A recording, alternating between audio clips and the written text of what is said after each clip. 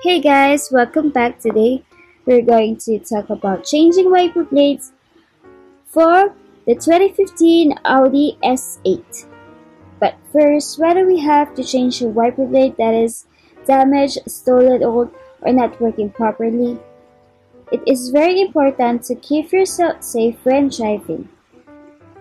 And if you're looking for the wiper blade replacement size for the 2015 Audi S8, I have already looked it up. Just check the video description and I will try to leave the info there as well.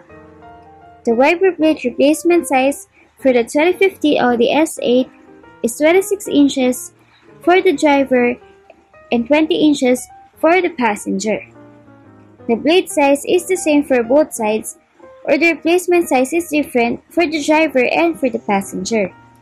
So once again, the wiper blade replacement size for the 2015 Audi S8 is 26 inches for the driver and 20 inches for the passenger.